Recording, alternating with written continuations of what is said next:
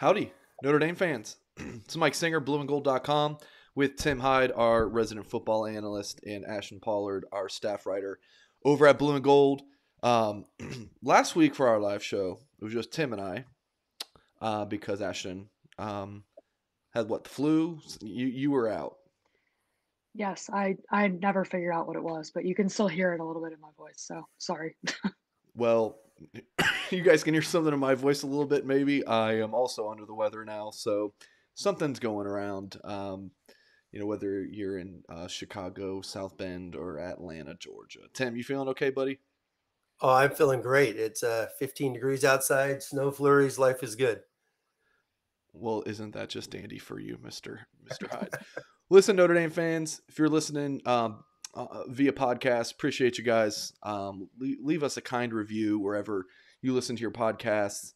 If you're watching live with us, make sure you hit the thumbs up on this video. Subscribe to our channel if you're not yet. Drop us chats, super chat, whatever it is. We will get your thoughts up on the screen and talk a little Notre Dame football here. I guess let's just get right into the most recent news item. It's been a little slow right now in terms of, just what's going on in the world of Notre Dame football, and that'll obviously change next week with spring ball starting. I would say except for Jarrett Patterson and him being out for spring ball. Make sure you guys, if you want a little bit more details of the injury and whatnot, you can watch our video with Tyler Horka where he detailed that. But Tim, he's going to be out for spring ball. What's your reaction when you saw that news? Oh, my first reaction was, bad for him. I mean, that's two consecutive springs now he's missed. I know he's a veteran. He's been a starter, all the good stuff. He's been in the program, obviously, returning team captain, 5th year, all that good stuff. But why did he return? That was, the first thing I thought about is the man returned to work with Harry Hiestand, and now he can't work with Harry Hiestand. Standing on the sideline with your arm in the sling is not the same as getting reps with Harry Hiestand out there chewing your butt each and every down. And that was my first instinct was, I felt bad for him. He came back for this to train with coach who, number one, learned from Joe Moore, obviously, and has had 2 tours in the NFL. And now he's got to sit on the sideline in his sling, hanging out with who's the first game. It's Ohio State, and they don't have little tiny guys up front. So is his strength going to be ready to go? I know there's been reports him coming back for camp, but what's the strength going to be? When he has to go toe to toe with those Buckeyes, that those guys don't take days off. So that was all my encompassing first 2 minutes when I heard about the news. So, really felt bad for Patterson. I was in Washington D.C. when that news broke, so I can't remember exactly what the injury was. Was it a pec? Does that sound right, guys? Yeah, torn pec. Yeah, it's torn. Yeah, that's no joke. So yeah, you mentioned the strength. I'm like, man, that's not something ideal. Tim, any idea on what the typical time frame for a torn pec is? Well, that's, thank you, Mr. Google. The first thing I did was go on Google and type in, athletes and torn pecs. And, it depends. Size of guys, receivers, linemen, things of that nature. But he's going to be immobile for, upwards of 6 weeks. Then, that's after a surgery, which I believe his surgery is this week. If I read right, I think it's Thursday or Friday of this week. And then after that, he's going to be immobile for a month and a half. And then what's the rehab? Notre Dame's got great rehab people. They're going to be unbelievable training with him, but what's that going to be there? And, is he going to be full strength? When can he start getting that upper body strength to push off? So that's going to be the telltale. And if he has to miss a game or two until he's full strength, after Ohio State, it's a little light until they go to Chapel Hill, I believe. Tim, I don't know if you watched my video with Tyler Hork. I asked him the same question I'll ask you. What do you do with your first team offensive line for this spring? What would that look like for you? Well, I mean, I put myself in Coach Hiestan's shoes right away, and it's instantly, am I prepared? How do you, I know it's spring ball. You want to do all the intermingling. I hope to high heck they don't do what they did last spring, where it's just, you know, you're just going in circles, rotating 22 guys amongst five spots. So are they going into this with the mindset of, if Patterson can't play Ohio State, who's our center?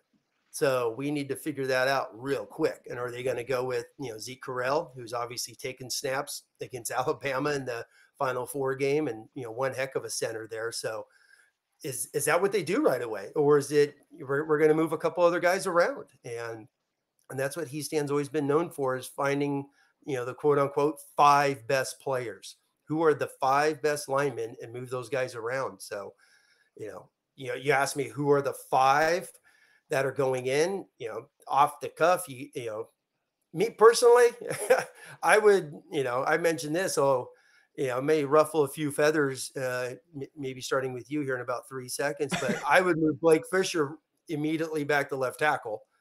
I think that's his spot. He earned it. That was him last year. Move him there. So let's just start that off. That's my take. You know, what do you do with Joe Alt? You know, Kristofik obviously is in the mix. And then Josh Lugg. Is Josh Lugg even going to go in spring? There hasn't been too much what's happening with there. So, you know, you don't have Billy Schrouf. So you're going to be with, you know, Rocco Spindler, Baker, Carmody, you know, and obviously the guys that were in, you know, last year's class. I know Coogan, Caleb Johnson have been talked about, but realistically, I mean, you got to think those guys are still some project guys when you watch their high school film. I don't know if you actually you spoke for about 4 minutes, Tim. I don't know if you actually answered my question. So you're very much the president of the Blake Fisher Blake Fisher fan club. Joe Alt's obviously, you know, that's yes. Me. Ashton, you gotta settle the score here between who we should have, you know, listed on our, you know, live show first team left tackle between Joe Alt and Blake Fisher. Or do you want to throw out a Tosh Baker or Michael Carmody and get a little spicy here?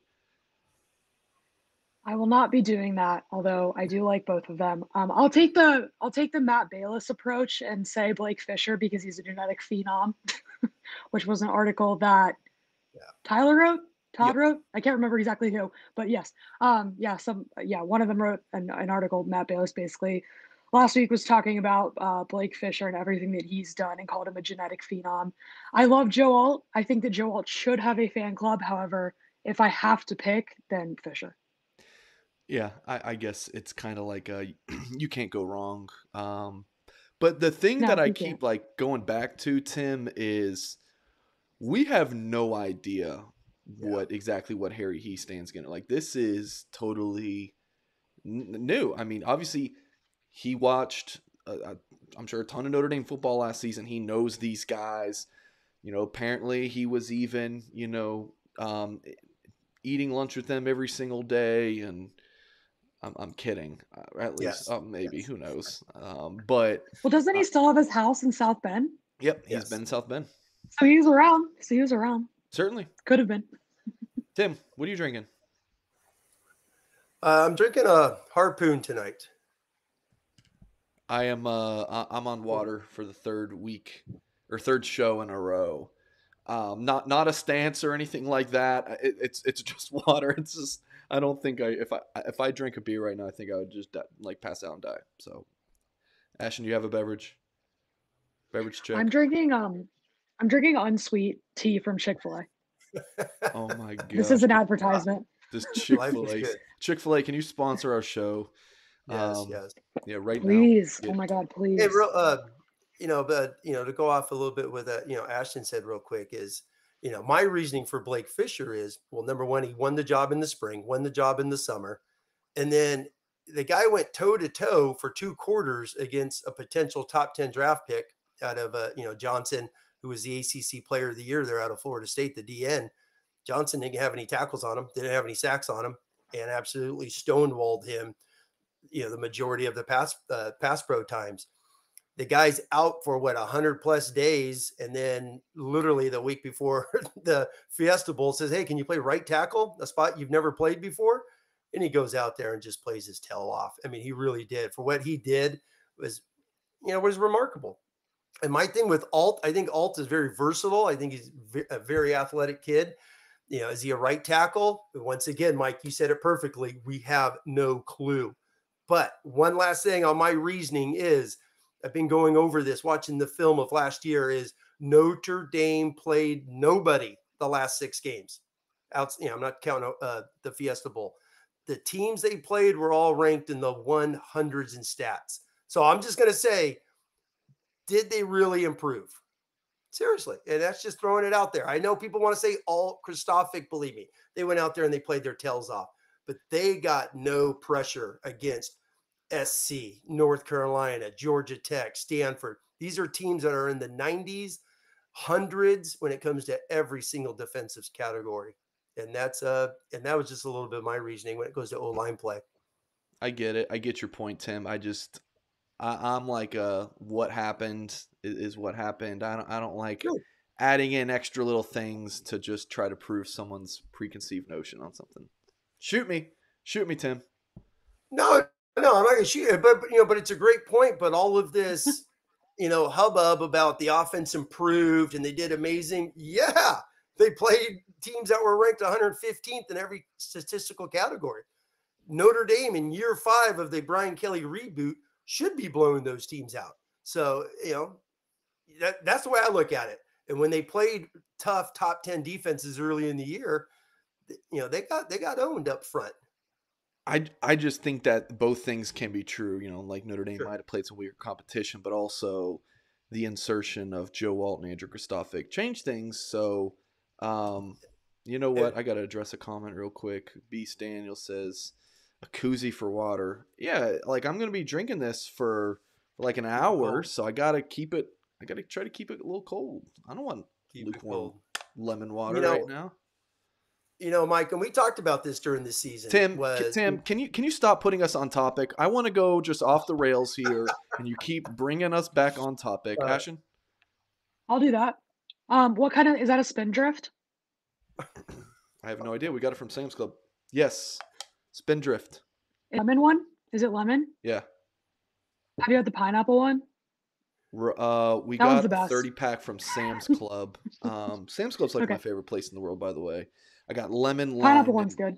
Grapefruit. Grapefruit is too strong for me. It tastes more like grapefruit juice than it does actually water. But yeah, that's fair. Yeah, highly recommend the pineapple one. There's my contribution to the segment. I love it. It's all good. Sam's Club pizza, the best pizza in the world, except for Mr. Z's and Key West. Those are the 2 best pizzas I've ever had. Don't knock it till you try it. That's all I gotta say. Okay, back on topic for you, Tim. Last thing before we move into some other topics here.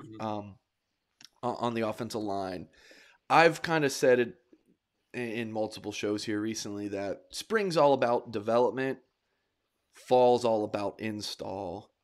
But with the offensive line might be the exception. How important is that camaraderie, that chemistry to build on the offensive line? Like, I personally don't think Jarrett Patterson, like we know what he is. I don't know if he was here this spring, he was able to go all 15 practices, if he's going to take some next step in his game. I think he is what he is, and that's one of the best centers in the country. Does it really hurt chemistry that he's out all spring? Well, it does, when you're looking at a new football coach who's coaching them, and, it's just the inner workings that, he's done. Of course, Patterson has nearly 40 starts under his belt. I get that. It's working with people because they have a lot of guys coming back. So that's the other thing. And it's a completely new coach, and it's preparing, the next couple of weeks you've talked about spring is for fundamentals. True. But you're open up with Ohio State. So if Tommy Reese and Freeman and Al Golden are not scheming and starting to install some stuff, they need to install some stuff. They only got a couple wide receivers. So they only got a couple tight ends. They better install to see what the heck they could run come August.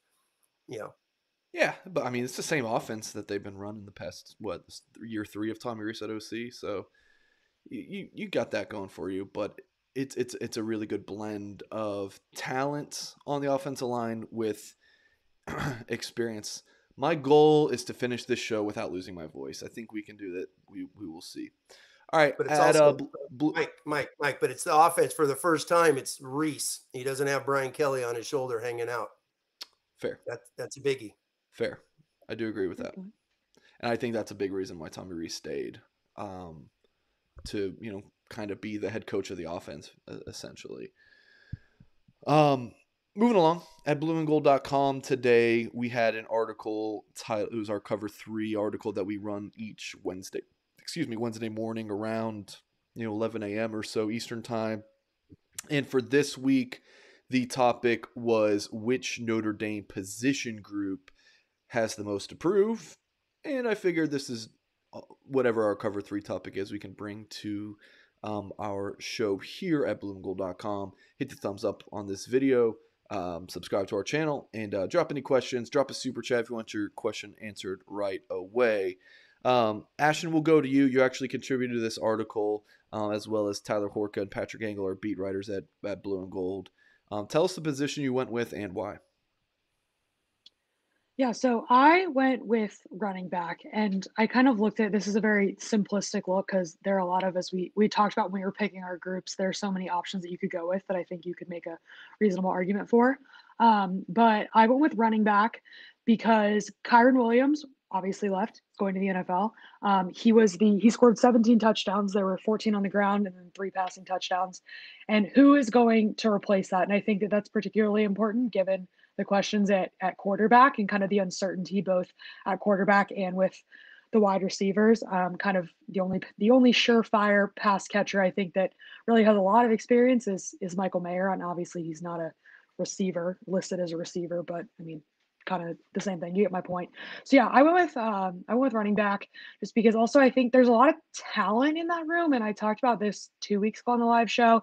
They have McCullough at their disposal now, who's supposed to be one of the top running back coaches in the country. All of these guys, Tyree, Diggs, and Audric Estime have shown flashes. Obviously, Tyree has had more time to do so, but Tyree's kind of the speed guy. I feel like Diggs kind of brings that juice that Kyron Williams brought, that like electric, like oh my god, he just did that type of play. You saw that with the hurdle that he did, and then Estime is kind of like the bowling ball. And obviously Jadarian Price is coming in too, but he's a true freshman, so we don't know exactly what he looks like. We'll get a look at that next week. But yeah, I just think that the biggest hole now is Kyron Williams being gone. So my choice was running back because someone has to fill that hole, and they got to get started on figuring out who that's going to be because, as Tim said, they open with Ohio State, and that defensive line is not going to be very very nice or easy to them. So they gotta get it together.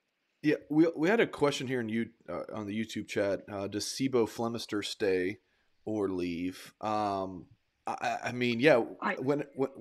Whenever we do talk about the running back position, we just kind of move over Sibo, and yeah. I believe he's still on the roster. Yeah, I mean he's still on the roster, but like I have a hard time believing that he's coming back. I don't know. I don't have any inside information on that, but based on what I know and kind of what happened last fall with him, I have a hard time believing he's coming back. But again, I could be wrong. Yeah, I hadn't heard anything except for I don't know about early January. Notre Dame was, looking at taking the second back. It's kind of like a little bit of an insurance in that 2022 class. Kind of a little bit of assurance policy if Sibo were to go. But yeah, I just feel like we do mention the 4 scholarship guys, and Sibo's one of them. But he would make 5. We just kind of gloss over him, but. I'm kind of with you though, Ashton. I for him going into his fifth year? Yeah, he'd be a 5th. Yes. In him not, I can't see him being one of the top 2 backs on the team. So I mean, is he going to be okay with taking a 5th year and being the number 3 back? Maybe even number 4 back if Audric Estime passes him up. I personally can't see that, but yeah. Any other thoughts, Ashton, before we move to Tim? No, Tim, go ahead. Mr. Hyde, what was your pick? Most to prove position group. And I should note, it's for this spring. It's not like for Notre Dame football in general. It's just kind of like what position has the most proof to you when we see these next Well, no, the media only gets to see 5 practices, but the reports to come out of it, which group has the most proof. For me, I'm gonna beat this. I'm gonna beat this down, which is defensive backs. I don't think they get talked about enough. I'm nervous because who are the worst? I mean, look at the 3 best quarterbacks they played last year: Cincinnati, North Carolina, Oklahoma State. They all look like Heisman Trophy guys against Notre Dame's secondary. Obviously, we've talked about the quarterbacks they're facing this year. Instantly you got the 3 best teams. They're going to face 3 top 10 teams more than likely this year in Ohio State, Clemson. I fully expect Clemson to be undefeated when they come to South Bend, and USC. So once again, are these DBs going to step up? There's a lot of guys returning, and sometimes people could get excited about that, but is that a good thing? All you have to do is watch those 3 games and see how they performed. And obviously, we could talk about the Fiesta Bowl till we're blue in the face, what happened in the secondary there. And those guys are all returning. And there's not like a bunch of plethoras of superstars coming in to beat them out, which is interesting. So I think that group has a lot to learn. And speaking of SIBO, on the DB side, you have Tariq Bracy. There's another one that he could easily be a grad transfer. Lewis has been the guy. Cam Hart solidified, but does Mickey come in? Obviously you got the freshmen that sat out this past year, and Barnes, Riley, Chance Tucker, who, 3 really good corners that didn't see the field this year. Spring, they're going to get a lot of reps because they want to see where those guys are before the 23 group comes in at secondary. So Bracy's kind of like the SIBO on the defense as well. So it's curious to see where he goes after the end of this spring. Yeah, think about Bracy is that like he could slide really well into that nickel spot, and play a ton of snaps. Mm-hmm. But there's only one ball, and there's typically only one running back in a play, and whereas there's 5 DBs most plays on defense. So that would be my rebuttal there, Tim. Yeah. No, I agree. But nickel is technically the rover. So, that means you're taking out the rover all the time. So does that mean do you want to see Tariq Bracy on the field? I mean, in a dime, you got both. You got both in a dime. Or does Mark? Yeah, in dime, but that's a completely different package there. But now you got, and in their dime, they always went with Ramon Henderson and that facet last year. But with Bracy, does Marcus Freeman, are you going to have a 5-star Jalen Sneed chilling, who's an SEC linebacker, over Tariq Bracy? That's my thinking as spring ball starts, how that plays out in that position. I was just playing devil's advocate, Tim. You're right. I was wrong. Always. You're always right? I'm not always right. I mean, always play devil's advocate is what I mean. Yes, I'm just kidding. Yes. All right. Yes. Mine is, I think my choice will be we'll get a little eye roll. But it's the most obvious answer, and it's the best answer. It's obviously quarterback, right? Oh, yes. Was it just like too easy for you guys to pick? Hey, yeah, I didn't pick it. Oh, go ahead. Go ahead. No, go ahead, Ashton. I'm sorry. No, you're good. I was just going to say, I feel like we can only talk about quarterback for so long until spring practice starts. Like I have nothing else to say that's like new or exciting. So it's just like, also, I want to leave Steve Angeli for you to talk about. That's another reason. Oh yeah. Do we need a show here? If we need to fill some time, I can talk Steve Angeli. We can talk him for about 7-8 minutes. You should recite the poem you wrote about Steve Angeli. Oh yeah, on air. You want me to do that on air? You know what? Yeah. I'm not feeling great. Kidding. Ashton. Mike doesn't have a poem. It's a joke. No. It's totally real. I appreciate you trying to cover for me. It's a real poem, but I don't remember it. Ashton, can you recite it for me? No, I'm gonna let you do it. Yeah. Okay. But yeah, it's got to be.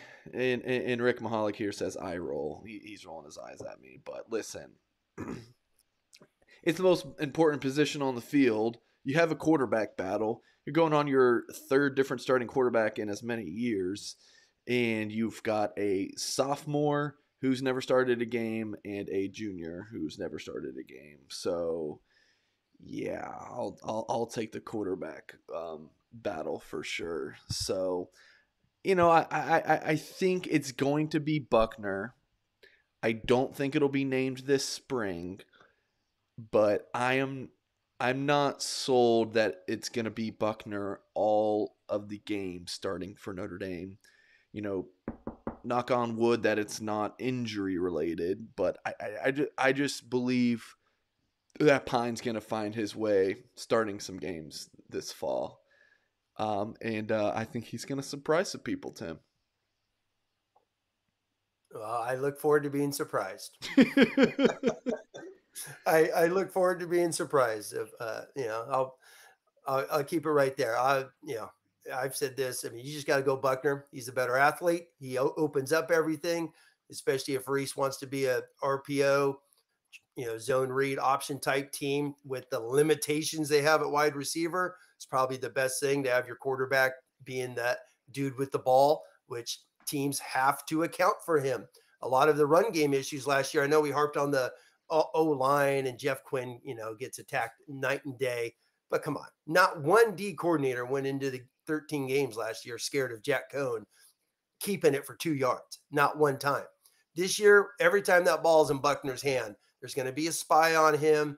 D-line's going to have to stay in their rush lanes or Buckner is taken off.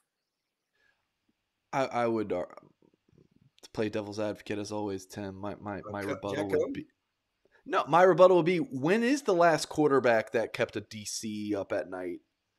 Like a Notre Dame QB. Like, who's the last one that DeShone Kizer. DeShone Kizer definitely would take off and run. His 2000. No, I'm just talking about as a quarterback in general, like all aspects of quarterback. DeShone Kizer, this was 7 years ago? Oh, no, exactly. It's been a long time. Ian, I don't think Ian Book worried people. Now, Ian Book would scramble and keep drives alive. That frustrates DCs, but I don't think they were scared about him keeping on a quarterback draw and things of that nature. And Wimbush, no one was worried about his arm except for the fades to Boykin and Claypool and all the big tight ends they had. But as far as a true runner and a throw, Buckner's going to be able to throw some. There's no doubt about that. Yeah, so it's been a while. It's been a while. Yeah, the biggest thing really is that we want to learn is how good is Tyler Buckner at throwing the football down the field. Like, he looked fantastic at it his junior season when he put up those crazy numbers, but competition, I don't think there's much argument there that it was not good. It wasn't. We can argue that the college defenses from the point earlier, but no, nothing in small ball San Diego. Not great competition. So yeah, we will see. Certainly a very interesting figure. So let's move into another discussion topic here. And Combine was just last week for Notre Dame. I'll go off script a little bit to Ashton. Who would you say maybe had the best performance of the Notre Dame guys in the NFL draft? And then anyone for you, Ashton, that, maybe underwhelmed a little bit? Yeah, I think best performance hands down is Kevin Austin at wide receiver. He kind of went in as a fringe day 3 draft pick. You can make the argument that he wasn't going to get drafted. I'm pretty sure he now will be drafted. And if he went in the 4th round, like I would not be shocked. I was talking to my dad about that the other day. I don't think he's going to go in the 4th round, but if I heard his name, it would not be the most shocking thing in the world. I think he'll go like 5, 6. But yeah, he had a great combine. He ran that 40. The official time came back a little slower. The unofficial was 4.37. The official was 4.43, which was 14th out of the 32 receivers that ran it, but still a very solid 40. And then when it came to a lot of his on the field drills, he was performing at a very high level. He was second in the 3-cone drill. He was second in the 20-yard shuttle out of that's fewer. They had fewer than 32. I think it was around like 15-ish, but still. And then as far as his broad jump and vertical, they were both very high. He was fourth or fifth out of 30 something. So yeah, he really overperformed, I thought. And then in terms of underperforming, unfortunately, I think it was Kyron Williams, and the masses kind of agree with that. I was collecting some of the media responses about Williams's performance, and they were very depressing. I'm not gonna lie. I know the Draft Network actually listed him as like one of their 2 or 3 quote losers in the in the combine, and you can make the argument that the combine should not have as much weight as it does. You can also make the argument it should have more. I mean, there are varying opinions on that, and you can be on both sides of that and have a decent argument. So I don't want to say that combine performance didn't mean anything, but I also think, I mean, you watch Kyron like he's a magician. Like, we've seen it multiple times. He's arguably the most exciting running back that Notre Dame has had, maybe in my lifetime, kind of it since the 2000-ish, that he's the most exciting. Yeah, but I think if you just on paper, if you look at how Kyron did, it wasn't great, and Austin was great. But again, I think Kyron will be just fine wherever he ends up. You can, as we've learned that with NFL running backs, you can grab a diamond from the 6th, 7th round, whatever. You don't need to take them in the first round, and a lot of people don't take any running back in the first round. So we'll see what happens, but that's kind of my brief synopsis of last weekend. Yeah, Tim, any thoughts on these Notre Dame guys in the combine? Kind of dish it to you. Any thoughts on how these guys looked? Yeah, I mean, obviously they're numbers. So, scouts and GMs and head coaches want to see those numbers as it pertains now to film. So, but with Kyron Williams, everyone, when he came out, he was never going to be a first round draft pick. He was never going to be probably a second round draft pick. I think that's way above because he's a running back. What's that? He's a running back. Yeah. He's a running back, but now the numbers now show, okay, well, he's not breaking one in the NFL because everyone in the NFL looks like a Georgia football player. So, you want to talk about combine, holy moly. It's like, I think Georgia won the day if we're going to talk about who won the day. But, with Kyron Williams, it's going to be film, just like Kevin Austin. Okay, Kevin Austin runs a 4.4. Wow, look at the numbers. He's jumping through the roof. And then they put on film, and it's like, he has some good stats, but then he disappears most of the time. The Cincinnati game, he's going against NFL corners. That's the game NFL scouts are going to break down is Cincinnati. And where was Kevin Austin? Nowhere. So, so he has stats. Does it parlay to some of the film? With Kyron Williams, he runs slow, but my gosh, you put his film on, he's not going to live in heck out of people. There can't be a running back who blocks as good as him in pass pro. And that's going to be his saving grace when it comes to the NFL. Yeah, they don't do that at the combine, do they? There's no blocking.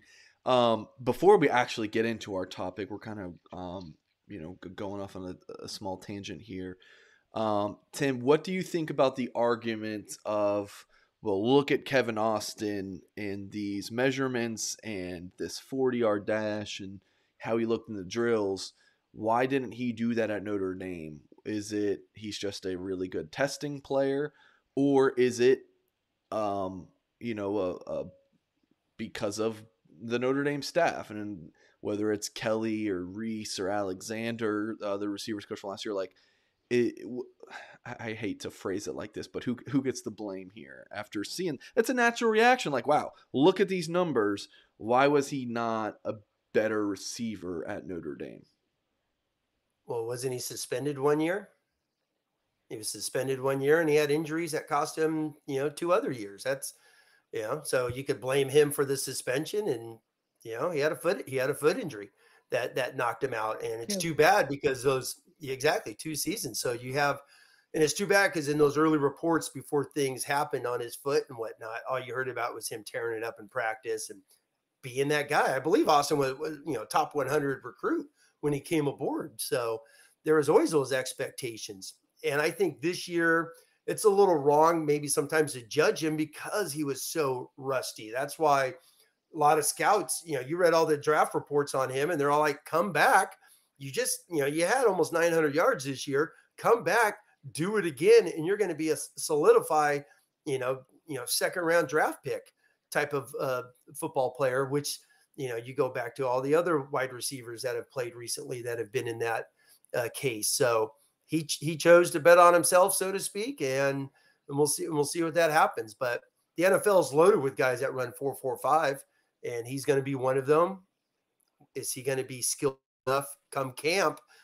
Did he get enough rust off last year to be a guy to earn a spot on a roster? Yep, fair enough. All right, so the guys who Notre Dame had in the NFL Combine: quarterback Jack Cohn, running back Kyron Williams, receiver Kevin Austin, defensive lineman Myron Tongavloa Amosa, safety Kyle Hamilton. So that's a group of 5. Is there anyone else, Ashton, that could get drafted for Notre Dame that's not in that group, or is that the quintet? I'm pretty sure that's the quintet. Okay. Considering a couple of those guys are kind of fringe, be drafted or not guys. Okay. That's my guess. Okay. But I don't follow that. I'm much more into the recruiting side, so that was just a question for my curiosity. So of those 5, and maybe someone who's not in there, but who do you guys think, we'll throw it to Ashton first, which player in Notre Dame's 2022 NFL draft class, or undrafted free agent, do you think will surprise a lot of people with their performance in the next level? So I could argue for Austin, but I'll go Jack Cohn, and here's why. I think Jack Cohn, he had a decent combine. He tested well, relatively well. I mean, there were a couple. I was covering. We did live blogs every night, and I was doing Thursday night, and so I was very intently. I watched all 4 days, but I was very very intently watching that first day. And Cohn did very well. There were a couple of off target passes, but whatever. I think that Cohn's very, very, very smart. I mean, you never that's kind of the first thing, at least I think, that you hear when somebody says like, "Tell me about Jack Cohn." Like we talk about how he's mobile, but in terms of like the positives, it's very like he is very intelligent. He wants to learn everything. He'll do whatever it takes to learn everything. Obviously, when you get on the field in the NFL, it's different. But I think as far as like having like Jack Cohn is like a good guy to have in the locker room because he's gonna give you everything. He's gonna give you everything in practice. He's very intelligent. He's very eager to learn.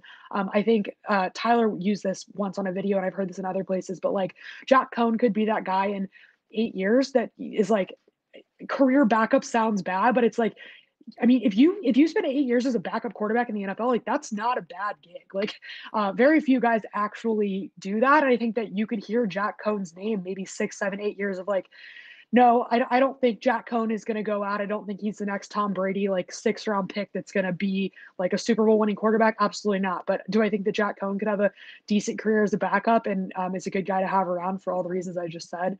I think absolutely. So. Yeah, Ashton, you kind of cut out for a second, and all I heard was Jack Cohn's the next Tom Brady. So I'm guessing. Oh, I'm kidding. Did I actually cut out? No. Yeah. No, I know. Every time you say Tom Brady, someone's like, "No one's Tom Brady." So I'd like to make it abundantly clear that's not what I'm saying. Well, when you go, the comparison was just I know. I'm just teasing. Tim? No, I was gonna, just off of that, when you talk about career backups, I mean, you got Gary Kubiak and Jason Garrett. Those guys played as much as us 3 combined. It were the Cowboys behind Aikman and Kubiak behind Elway, and they both became NFL head coaches. So, hey, if he's in the NFL for 8 years, he's got pension for life. So enjoy it, Jack Cohn. I think backup, like third string quarterback, or do NFL teams, do they carry third?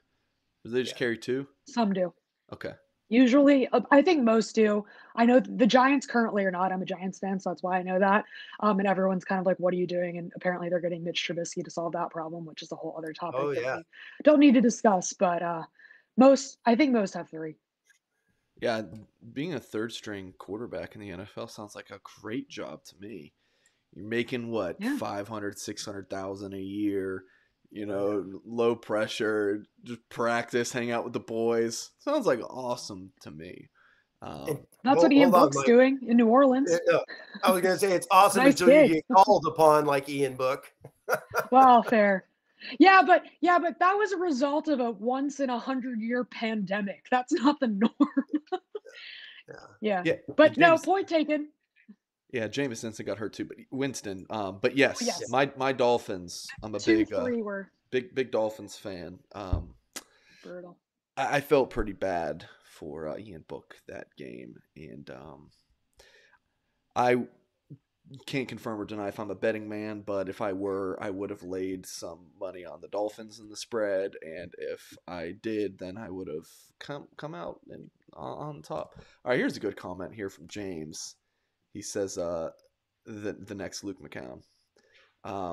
That sounds great to me. I Yeah. think between the McCown brothers, I think they played for like every NFL team. Was there three of them? But two or three of them. All right, Tim, you're actually we'll go to me because I know who yours is, Tim. Yeah. And I want to go first, and it is Marin Tongaloa Mosa for me. Um, and I'll make this quick, so Tim can give his reasoning. Spoiler alert: his choice is also MTA. Yes. Um, I, I think the tweener thing between being a 5 technique and a 3 technique, that used to be a bad thing. But now it's like it's versatility. It's a versatile guy instead of being a tweener between, strong side end and defensive tackle. So I mean, 4.81. That's a darn good time for someone his size. I think he's going to get drafted. I think he's going to be a fantastic locker room fit. He's just a good dude.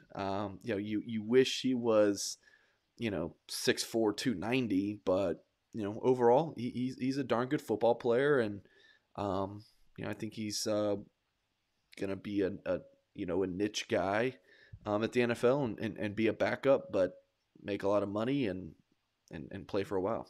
Tim? I agree. That's exactly what I was going to say. He's a locker room guy. He's played 3 technique, nose guard, the wide side, strong side D end. He's played it all. He's been a team captain. I mean, the man's father died, goes back, buries his dad, and he's back instantly, getting ready to play football. He's a team guy, and in the NFL, so many of those defenses are so interchangeable nowadays that he's going to find a home. He's going to make a roster somewhere. He's too good of a guy not to make it. All right, moving along. This is going to be a little bit more of an Ashton Tim topic. These two have been following Notre Dame football their entire lives. Me more so just the past few years covering Notre Dame football recruiting for blueandgold.com. So I will throw it first to Ashton. Who is your favorite all-time Notre Dame football player? Brady Quinn. And it's not close. And here's why. So Brady Quinn was the quarterback at Notre Dame from 03 to 06. And he's kind of like the reason that I'm a Notre Dame fan. I mean, obviously my dad going to Notre Dame is that reason, but like I started getting into it when Brady Quinn came onto the scene. The first game I went to, I actually looked this up. So the first game I went to was the Notre Dame Florida State game in 2003. Notre Dame lost 37-0. But Brady Quinn was a starting quarterback, and I got to see Brady Quinn, and that was the coolest thing in the world. I was looking at the stats from this game. They had 1 first down on their first 8 drives, so not great. And I still loved Brady Quinn, and I think that is telling. No, but seriously, like actually Brady Quinn was kind of, the reason that I started liking Notre Dame football. I have the same birthday as him, and I would tell everyone that I saw that. If they didn't have to ask, I would just like tell them. I'm sure they're like, who is this girl? Shut up. But I loved him. And then he's like hands down. Like when you sent the lineup or rundown, whatever, I didn't even have to think about it like that. That is the reason. It's also the first jersey that I owned. I'll let Tim go now, but yeah. I love it. It's funny. I went to a handful of games, Brady Quinn games.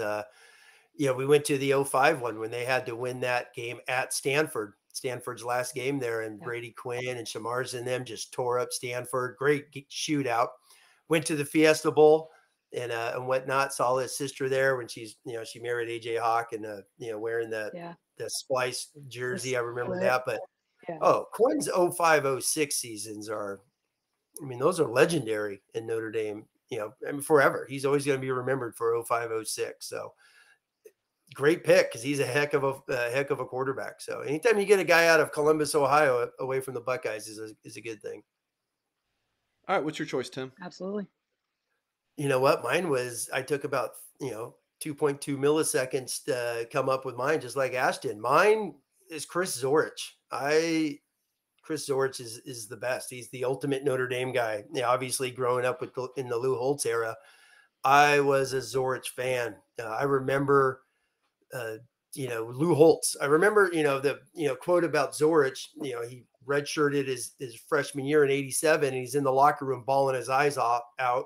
Notre Dame's thinking they have a shot at the national title, lose to Penn State, lose to Miami, lose to A&M in the Cotton Bowl, and Zorich is bawling his eyes out in the locker room, and Holtz is like, "Who's that?" And they're like, "Oh, that's Zorich." He's like, "Find a spot for that guy." And Barry Alvarez moved him from middle linebacker to nose guard, college football Hall of Fame.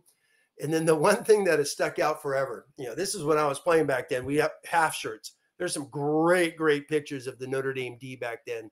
Used to wear half shirts. Zorich, Bryant Young, Scott Kolakowski, and all those guys. And then there's a great Sports Illustrated article, look up. And in the article back then, 89, 90, when it's written about him, he used to lift weights with manhole covers. So me and my buddies used to do this. So that was, and by the way, they're very heavy and very hard to get. So make sure you don't get caught taking those. But we actually did that. And there's a whole article written about him, which is awesome. So Chris Zorich, I mean, and also he was the Orange Bowl MVP, and his mother had passed away in her home watching the game in Chicago. So, he didn't know about that until after that famous 10-9 game where Rocket got his punt called back. I grew up a Georgia Tech fan, so when Ashton brought up Brady Quinn, yeah, the Georgia Tech game.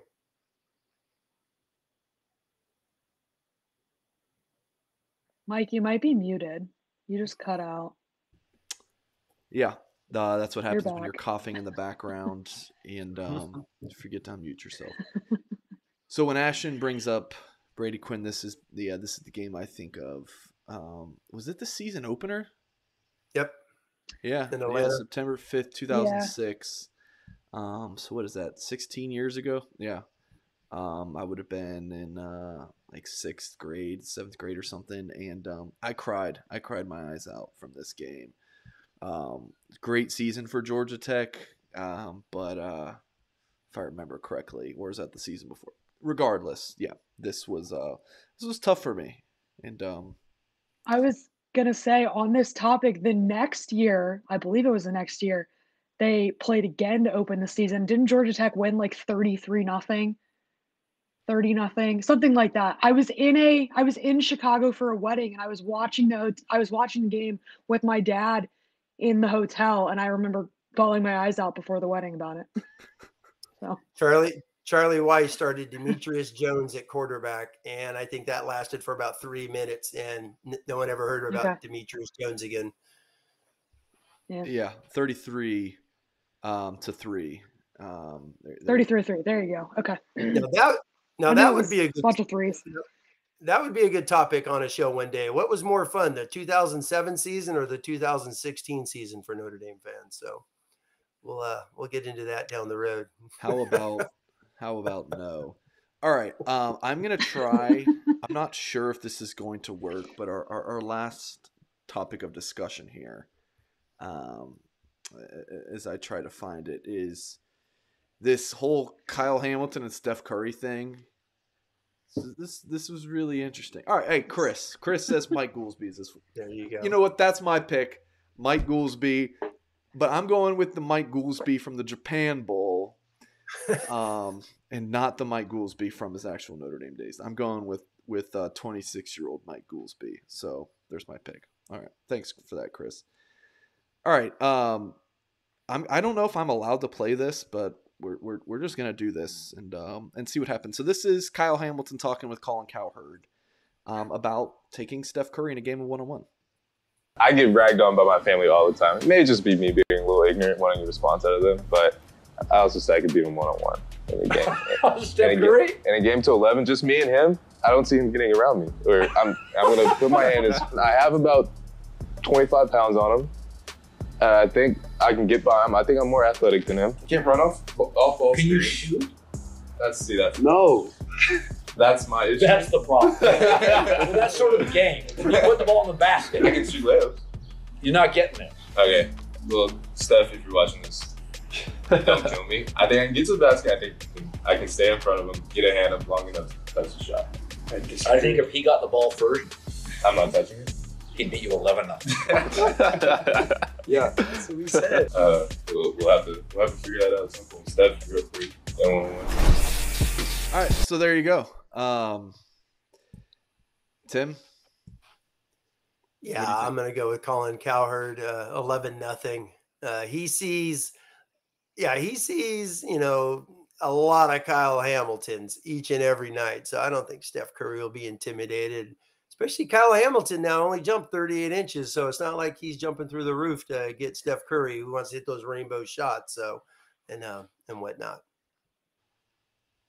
Ashton? Yeah, I got it. Steph would be just fine. It's funny, and I love Kyle Hamilton, and he's hilarious. And like the way I kind of wonder how much of that is a joke and how much of it isn't. I'm still not really sure. I don't know if you guys have any thoughts on that. He didn't seem like he was joking. He seemed like he at believed. All though. It seemed like he believed I every don't single know. word he said. Seems a little split. Seems like Okay. he had thought All right. about that, and but yes, that's Well, he definitely had thought about it because he was like, I bring it up to my family all the time. I was like, what goes on?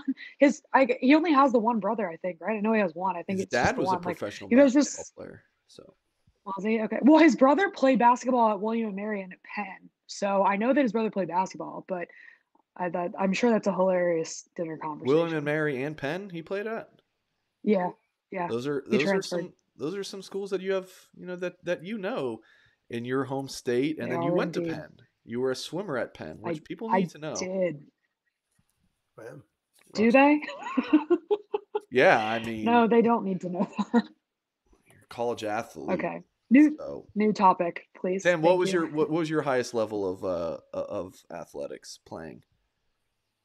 Played 1 year of college football, and then after that went into the Marines, and then played on a travel team 1 year in Japan. Which, speaking of Japan, Goolsby, played on a travel team when I was over there. It was absolutely awesome. It was awesome. Tim Hyde, rock star. I love this guy. All right. Well, we are going to for me, by the way, it was just high school, but that's neither here nor there. All right, we're going to wrap this thing up. Appreciate you guys watching. We'll be back next week. It'll be the day before spring ball starts. We will dive all things Notre Dame spring football. Make sure you hit the thumbs up. Check us out on our website, blueandgold.com, for the first year of premium access. Appreciate it. We will catch you guys next time.